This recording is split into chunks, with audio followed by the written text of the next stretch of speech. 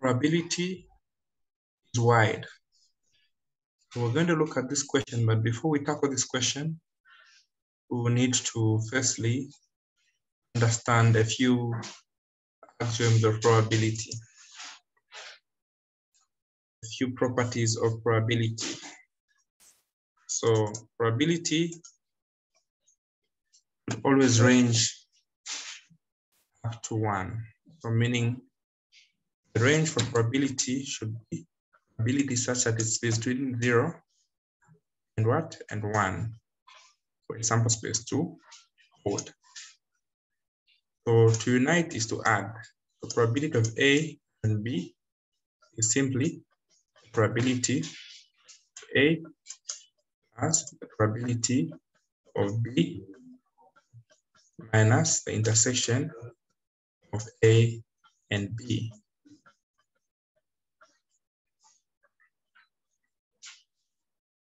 So this means that if you want to make A intersection B subject, how does it become?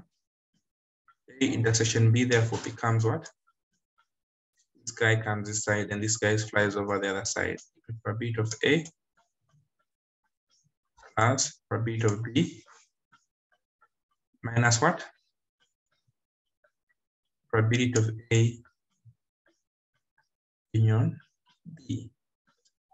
So this is just coming from this axiom of probability. Also, there's a key thing which is called Bayes' theorem. Bayes' theorem is a pattern. You take this base down here, and you intersect the two available letters, starting with one which starts or comes first in the alphabet. So we're going to have A intersection B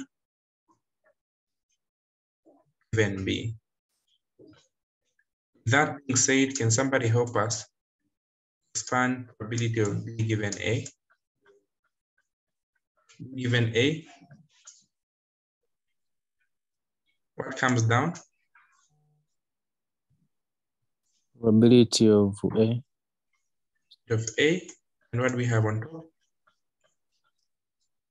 Probability of B intersection A. Probability of B intersection A. So this is a very key axiom of probability, which is simply like special paper 1, it's a pattern. All right. So suppose I asked you to find the probability of A given B given A complement. Who can expand this for us?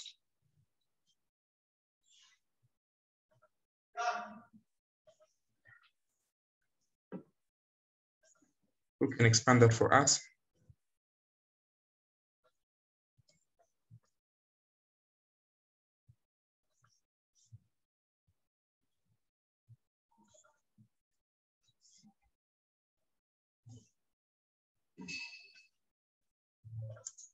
So this is what comes down there, a complement. And here we're going to have the probability of what? B intersection A complement. What is a complement? A complement is what is outside. So A complement is simply 1 minus the probability of A. What do I mean by outside? If A is 20%, what is remaining? 80%. So that is what we call complement. If B is 10%, what is the complement of B? 1 minus 10% or 0.10, we get 90% or 0.9.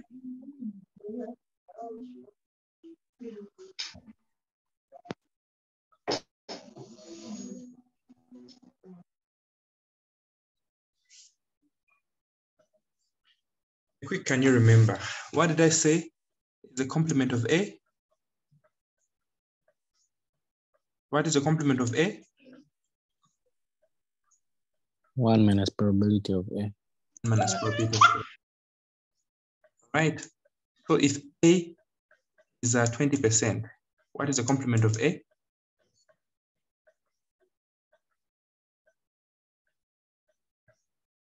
What is the complement of A? 80. 80%, correct. Or 1 minus 0.8, 0.2, which is 0.8, correct. I also mentioned a complement. If we're given A given B, how do we expand this?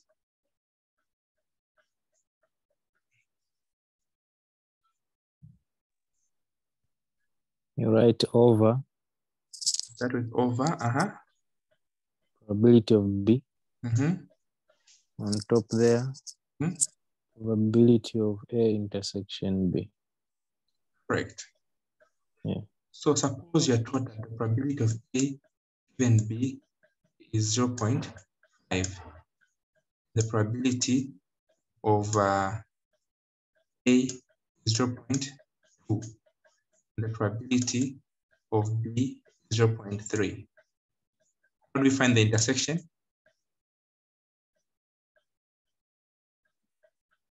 Just substitute what we have here. What have we been given? Probability of A given B is what? 0.5. Intersection we don't have. What is the probability of B? Probability of B is 0.what? 0.3. So just cross multiply. So our A intersection B is therefore going to be equal to what? 0.5 times 0.3, which gives us 0.15. Together? Yes. All right. So there's another good theory, which is Theorem 2. Probability of A is simply given by A intersection B plus A intersection B, but the complement will be on the other letter. So if this is A, we'll put the complement on B there. Let's try. Suppose it is B. Who wants to give us the formula? It's A intersection B plus A intersection B, but this time the complement will be on which letter?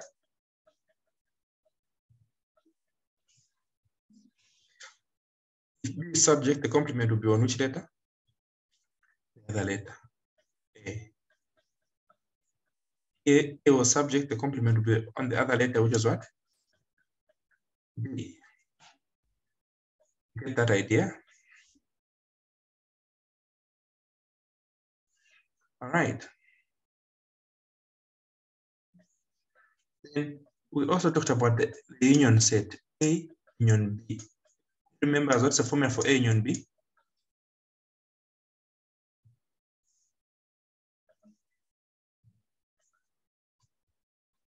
Probability of A plus probability of B plus probability of A intersection B. Okay. Sorry. So probability of A plus probability of B minus the intersection of what? A intersection B. Correct. When we make this subdivision formula, we're going to have what? Probability of A intersection B is the same as what? Probability of A plus probability of B minus the union set of A and B. So far on these axioms, anyone behind? Are we on the same page?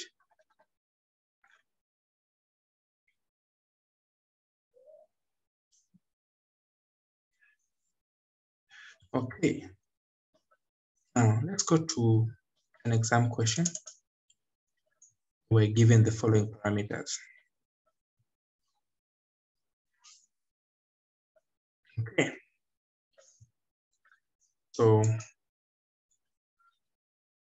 let me just put this on one page so that we can work it out together.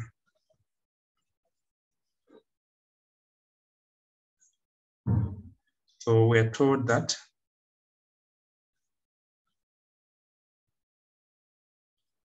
number one, consider an insurer that offers two types of policies. There's a home, a car insurance policy. So these are the two policies that we have: home and what? And car. So we can use our own letters to say home and what? H. And car can be what? C. So 87% of all customers have a home insurance. So what's the probability of H?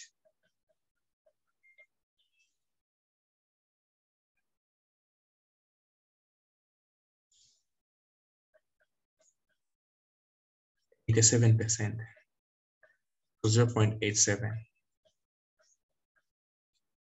The car insurance, I thought that 96% of all customers have a what?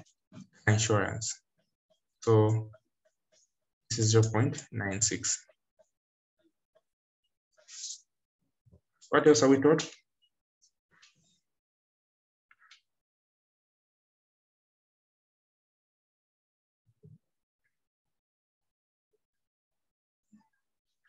What else are we taught?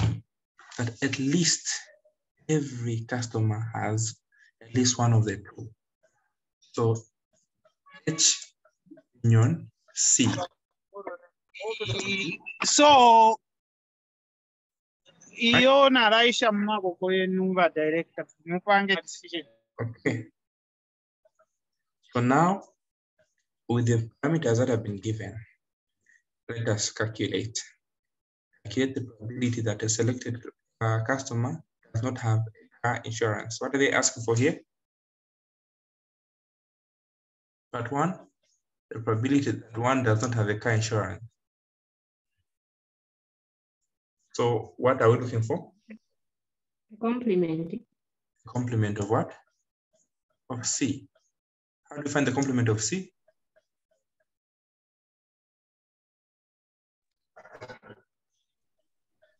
One minus 0.96. Probability of C, which is 0.96, to give us what?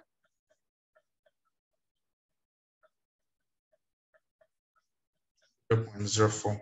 Are we all agreeing? Yes. Okay. In part two, what is the probability that one has car insurance and a home insurance? Word end is the same as intersection. Union goes with O. So find the probability that he has a car and home insurance. So probability of C union what? H. How do you find the probability of C? Intersection H. We say that this is the same as probability of what? A plus what? Probability of what? Probability of C plus probability of what? H minus what? Union. If this is intersection here, we put union. C union H. All right, what is the probability of C? 0.96. What is the probability of H? 0.87. 87. And what is the union? 1. So what do we get? 96 plus 87 minus 1. 0. What?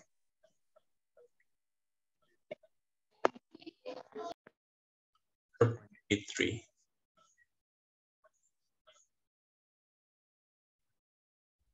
Then question number 3. What is the probability that he has a home insurance given that he has a car insurance?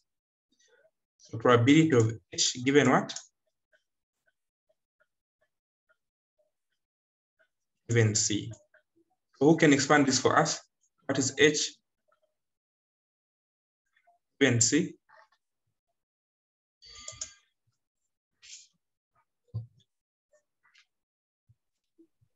We can expand Right over probability of C. Mhm. On top there, probability of H intersection C. So what is H intersection C? 0.83.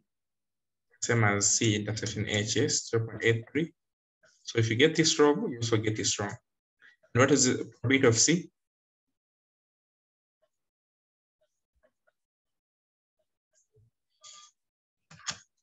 .0.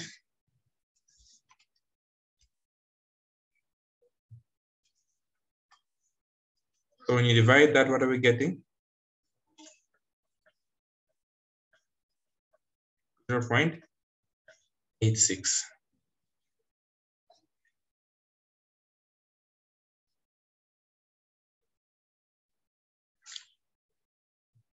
Okay, then lastly, I told that what's the probability that he does not have a car insurance given that he has home insurance? Can somebody give us a notation?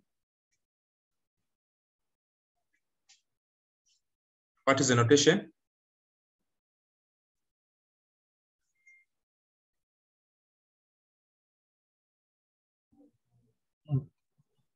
It's a probability car insurance complement given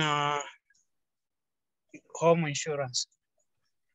Great. Then how do we expand it? It comes down there. H. Probability of home insurance. Then on top, Probability of complement of car insurance intersection home insurance. all right. So whenever you have this scenario, just know that we need to use theorem what? Theorem 2. If the complement is on C, meaning the subject of the formula must be H. So H is equal to what? Probability of C complement intersection H as the probability of C complement, no, C intersection H. But here you ask yourself, if H is subject of formula, complement should be on the other letter, which is what? C. All right. So this is very important. I repeat. The question is asking us to find the probability that it does not have insurance, even as home insurance. So we are saying probability C complement even H. This is easy. So you're going to say C complement intersection H over probability of H. How do we know which rule to use now? Whenever there's a complement inside there, you can try them, try and error. Start with H, we can start with C. So here, whenever you're doing theorem 2, you're just adding two intersections. C intersection H plus C intersection H. In here, C intersection H plus C intersection H. You swap now. Where there is C, where there is H, the complement should be on the other letter. Where there is C, the complement should be on the other letter. Which one do we pick? One that has what we're looking for here. So this one with the complement on C, so we're going to pick this one. Now, having decided that, let's now substitute. The probability of H, we have, yes, probability of H is 0.87. So here you put 0.87 is equal to, this part we don't know, C complement intersection H. But the complement with the intersection we found of C intersection H was 0.83. So here we put 0.83. So we make this subject of the formula. So how do you find the probability of C complement intersection H? To be 0.87 minus what? 0.83, which is 0.04. So this is what we're going to put here. 0.04. The probability of H was 0.87. This one was a tough one because you needed to think very much. So when you divide that, you find 0.04 over 0.87, which is 0.046. That would be your final answer.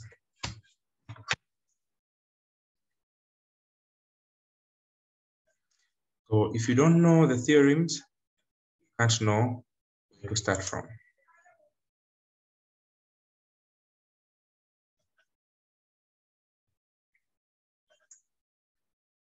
All right, so we have question 2. In this study, we're asked to compare teaching method of 20 children which were divided into 2 groups. Each group was taught reading using one method. After 6 months, the 2 groups were given the same test. One pupil, the first group was ill and missed the test. The scores are shown below. So there's method 1, missing 1 pupil, method 2, or 10. So we're being asked to calculate the extreme values, the quartiles for each group, 7 marks. So remember, this is topic 1. How do we find the extreme values? And how do we find quartiles? Okay, can anyone lead us? Who wants to try to take us through?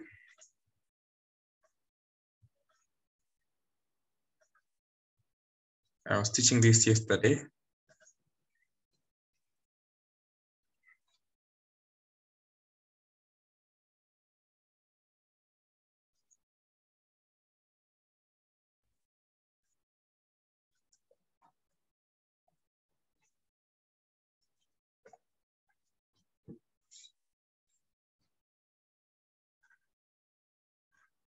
Anyone?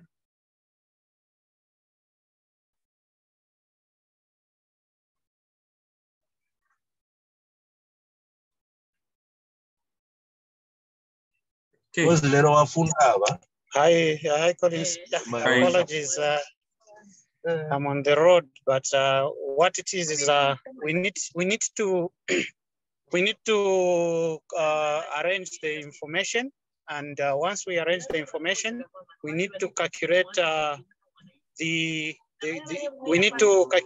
quartiles, which is the first quartile being a quarter of n+1, which is going to help us to determine the position of the first quartile. Then this the median will be calculated by half n+1. Then also we are going to use the 3/4, which will be our third quartile, 3/4 of n+1 to give us the third quartile. Except before all that, we need to determine the range, which will be the x max minus the x mean values, which is going to help us to determine the outliers when multiplied with the 1.5 correction term. Thank you so much. So it has impressed me. So we rearrange them in order, starting from the smallest to the highest. So this is the method that has been given. So we're going to rearrange them. So rearrange them, we start with 50, 71, 73, 76, 79, 80, 81, 85, and 89. So the extreme values, firstly, for us to identify, the lowest value is 50, and the highest value is 89. So how do we find the median? The formula for the median is what? Half n+1. Half n+1. Okay, so our numbers are what? 9.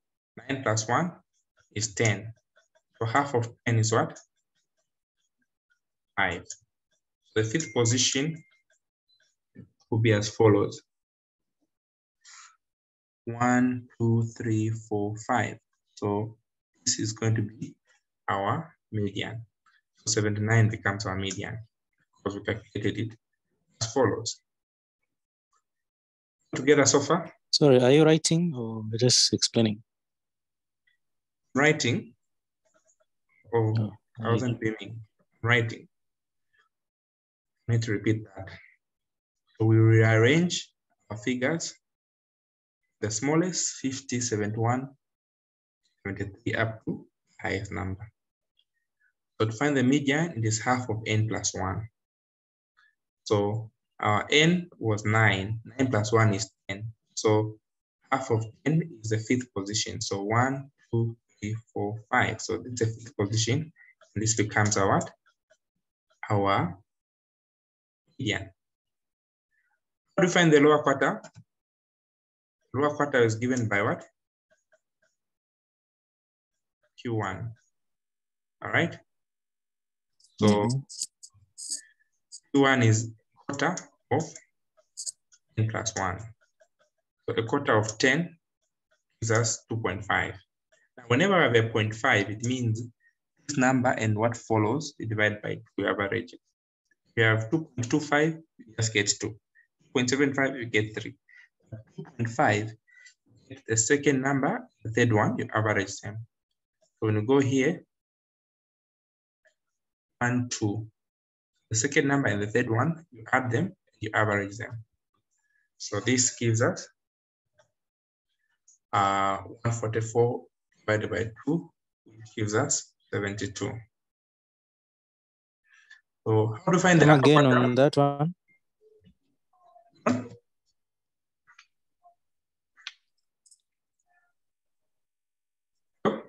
Hello? Yes, please. Just come again. You said we found 2.5. So rounding off the 2.5, we get 3. And then If you find 2.25, round off to get a what? a 2. Yes. You get 2.75, you round off to get a what? A 3. A 3. If you Yes. get a 2.5, you don't round off. You get the second number and the number that follows, which is the third number. You get the average. At 17.5, you get the 17th number and the what?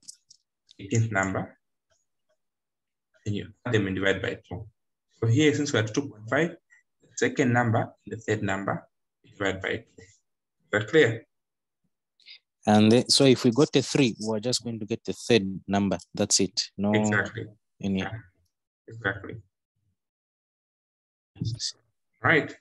So how do you find the upper quartile? Q3.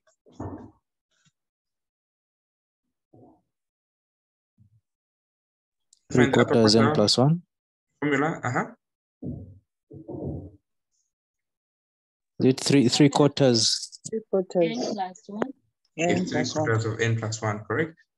So what is 3 quarters of n?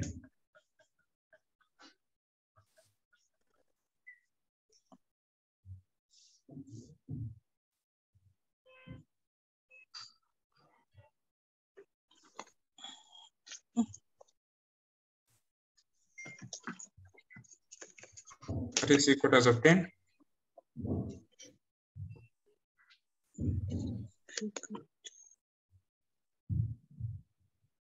7.5. 7.5. So what do we do? 7.5. So we are going to find the number between 5 and 8, I think. I mean 7 and 8. It's the 7th. The following number is the 8th.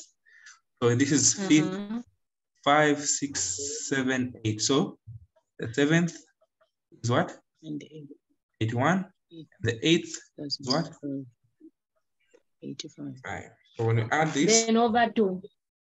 Over 2. So 81 plus 80. 5 divided by 2. That's how we get the 60, right? The 83. All right. So you do the same for method 2, rearrange them in increasing order. These ones are n.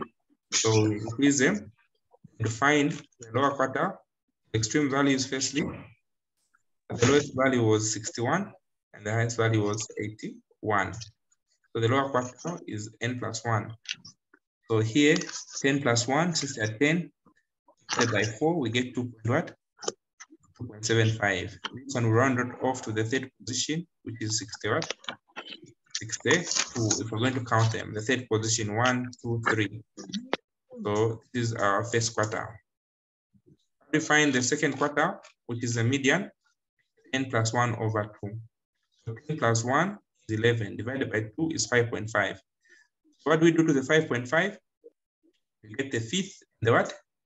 60th position. 60. When you add the 2, divide by 2, we get what?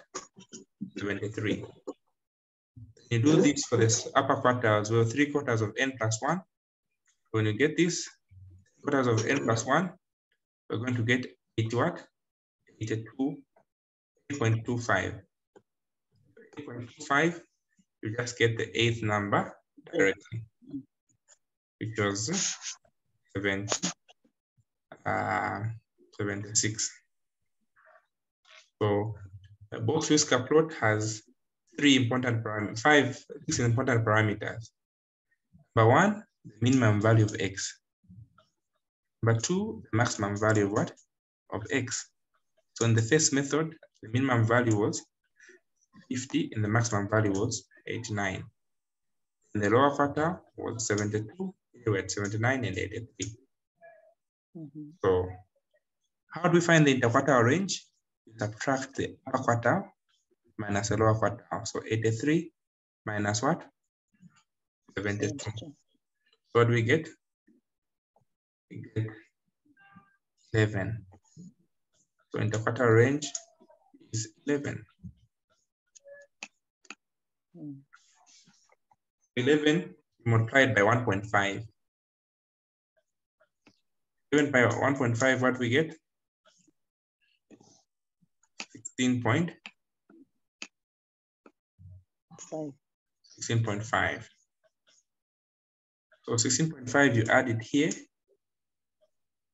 and 16.5 is subtracted there, so that you identify the outliers. That is how we identify outliers, if any. Repeat, first find the interquartile range by subtracting the highest minus the lowest quartile. The answer is 11. The standard value of 1.5 is what you multiply to that interquartile range, which is 16.5. So 16.5, when you add it to this figure there, we get what? 99.5. 91.5. 99. 99? 99.5. 99.5. And from this figure, you subtract the 16.5, what we get?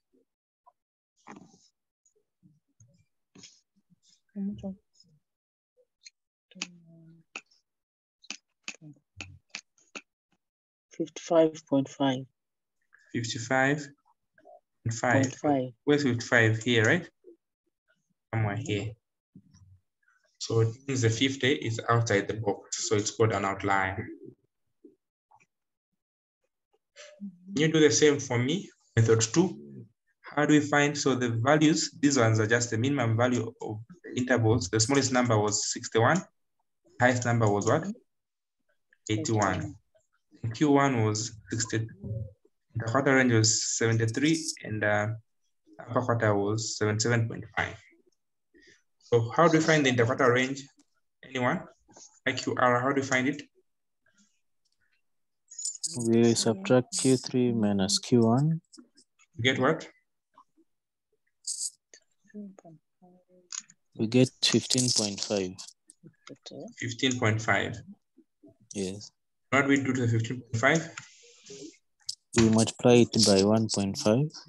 0.5 to get what? 23.25. 23.25. 3.25 is a correction term. What do we do it on the upper half? The upper figure, what do we do? Upper figure, we add. We add to get what?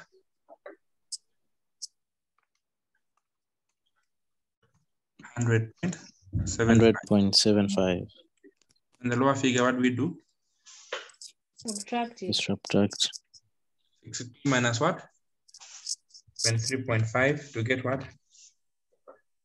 At 8.75. 75. And here, do we have an outlier? no. No, Yeah. all of them are inside. Also my inside the fences. So what is the difference between the two groups? Number one has an outlier, okay, of 50. So when they ask you, explain in that range, okay. One has an outlier. So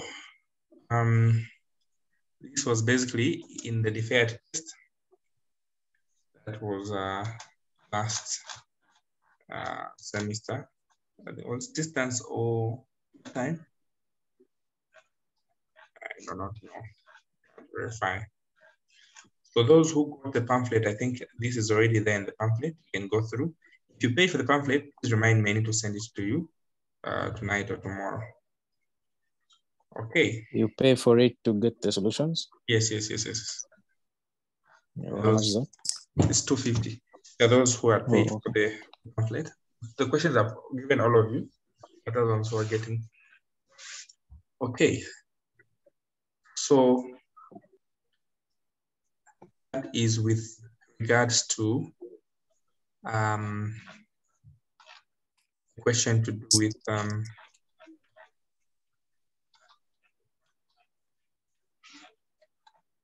let's look at another question for frequency distribution. I've seen most of you are doing very fine on this one, unless there's anyone who's behind.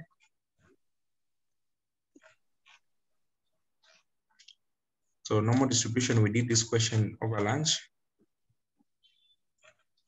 So I would want us to look at something that I've covered.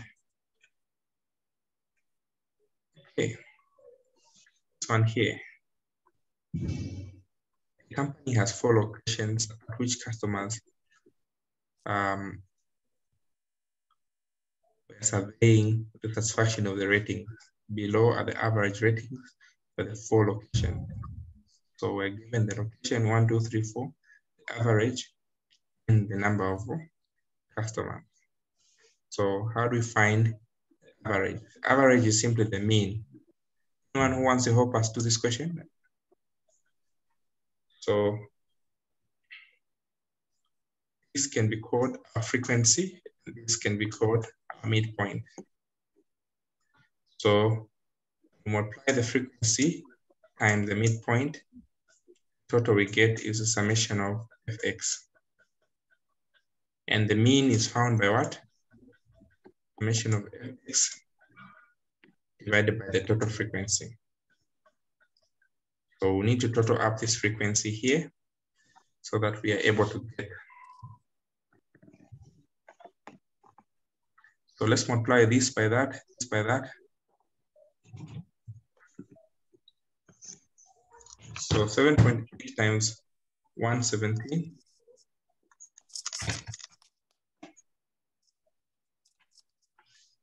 What are we getting?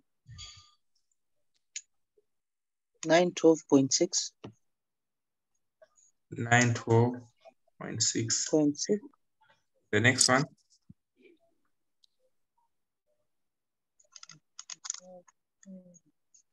731.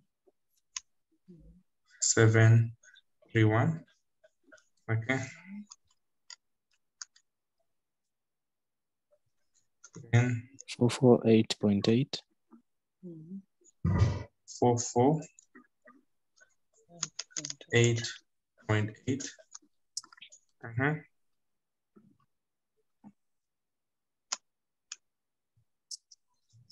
666. 666. So the total, guys can do the total here, the ladies can do the frequency total.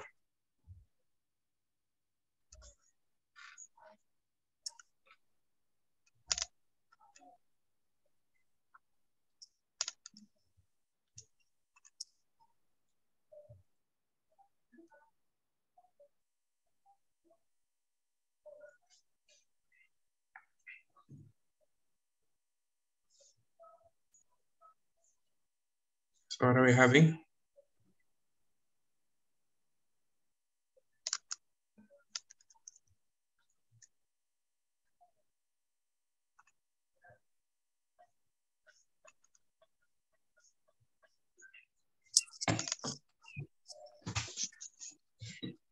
$117 plus 86 plus 68 plus 90.